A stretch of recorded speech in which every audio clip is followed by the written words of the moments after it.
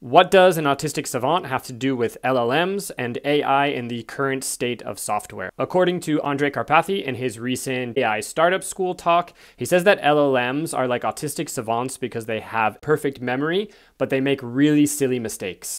This means that the current state of software needs partially autonomous workflows where there is a tight feedback loop between AI generating things and humans verifying them. Cursor is a great example of this because we integrate this traditional coding with the new LLM integration, and we can get these tight feedback loops of AI generation and human verification. It's also why I joined the team at Wasp, which is a full stack framework that allows you to do things like add authentication, full stack, and just a couple lines of code. Because Wasp uses this central config file to define features in the app, it makes it easier for LLMs to write the code and thus easier for humans to verify it. He goes on to say that this will be the decade of agents because he doesn't see this fallible nature of LLMs going away. They will definitely improve, but there will need to be humans in the loop. So this generation verification process needs to get better.